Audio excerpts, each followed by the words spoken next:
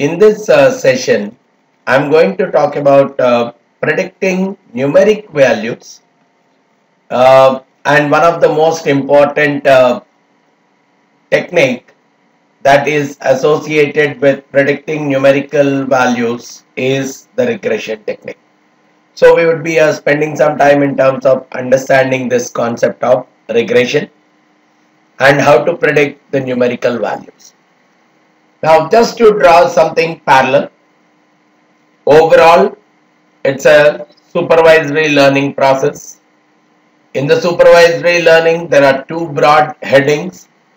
One is the classification models, where we are trying to predict the group of the values, and we have numerical prediction. So, under the classification, we have so many algorithms: k nearest neighbors, naive Bayes, decision trees, right? We have so many such kind of algorithms that are exist that we have already seen. We also have looked at classification rules, various things which are targeted towards the classification as a part of the supervisory learning. Now, the other aspect of supervisory learning is the numerical prediction, where here I am going to look at one of the most important algorithm regarding the numerical predictions, which is the regression model. So we will try to understand what is this regression all about, and within this regression, the most popular form of regression is a linear regression. And again, within the linear regression, we talk about a simple linear regression. So we'll see what the simple linear regression is all about, and what is the role that is played by correlation in the process of regression. Then an extension of simple linear regression called as multiple linear regression. So once we get a basic hold on the overall regression process, we'll take an example and try to model the data and try to do the prediction as well using this regression as a mechanism. So, just as a quick introduction to this world of regression, it's one of the most important techniques where my objective is to estimate the numerical relationships. So, it's not a group predicting the group. I'm trying to estimate the numerical relationships among the various data elements. So one of the important measure of the numerical relationships earlier we might have looked at the correlation, which talks about the strength of the relationship between the numerical variables. The main objective of this regression analysis is I will use it to forecast numeric data. I'll use it to predict the numerical variables. And at the same time, I will also look at the strength of a relationship. How strong is the predictor? How strong is a particular predictor linked with the dependent variable? What is the size of the relationship between the predictor and the dependent variable? So the regression actually identifies not just for predicting, but also it looks at the size and the strength of the relationship between the dependent variable and the various predictor variable. So if we have to simplify the whole process, it is defining the relationship between a numerical dependent variable, which is what we would be predicting, and one or more numeric independent variables. So all my dependent variables need to be numeric here, and so one dependent variable which is numeric and n independent or predictor variables, they also need to be numeric. And regression as a process is quite comfortably used to model complex relationships among the various data elements. We are using various patterns between the variables, between the numerical variables.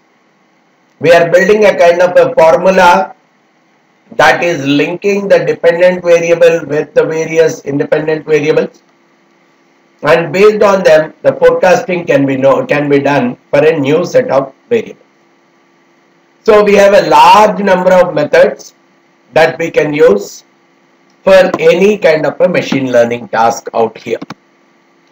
Now, within this linear regression is one form of the overall umbrella of regression model. The linear regression is one such form. So we talk about logistic regression, we talk about Poisson regression.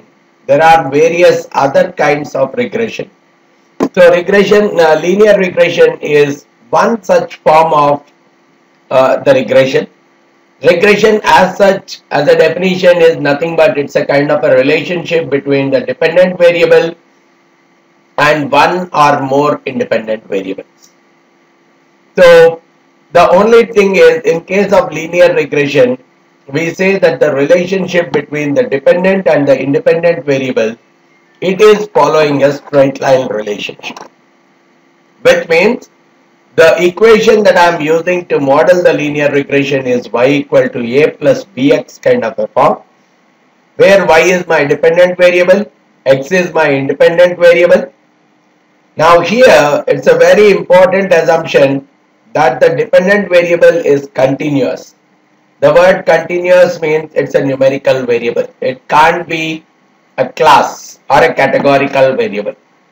If it is a class or a categorical variable, then it comes under the heading of classification model. Whereas if it has to come under the heading of regression models, the dependent variable should be a numeric variable. Now in this a plus bx, b is the slope, a is the intercept. So by how much will my dependent variable increase or decrease when the independent variable x is increased or decreased by 1 unit? That is what is being indicated by the slope. And if the independent variable value is 0, what would be the value of the dependent variable is what is highlighted by the intercept. Now, this is the typical equation that we are trying to model. Coming to the world of machine learning, here my job is to identify what are the values of a and b such that the y equal to a plus bx line that is getting created, it is doing a very good linkage between x and y. So if I look at the values of x, the values of y, I plot all of them. This kind of a plot where I am plotting all the values of x and y, we call it as a scatter plot. Obviously we will look at it when we take up an example. Now I want to design one single line like this, which is having the best fitting between the values of x and y, which means the error between the various points and the line that we are drawing should be the least possible, least error. So that particular line is what we are calling as the regression line. Now within this world of linear regression, if there is only one independent variable x, then we call it as a simple linear regression. If there are multiple independent variables x1, x2, x3, so on, we call it as a multiple regression. And as I have already highlighted, there are various other forms of regressions also, especially if my dependent variable is a binary categorical outcome. If my dependent variable is a binary outcome, I can use a logistic regression. If my dependent variable is a count related variable, how many people die. So if it is more of a count related variable, I can use a Poisson regression. Now like this, there are many other forms of regression All these forms of regressions come under the broad heading of generalized linear models. So when we are studying the generalized linear models, it means that we are applying regression to various types of data.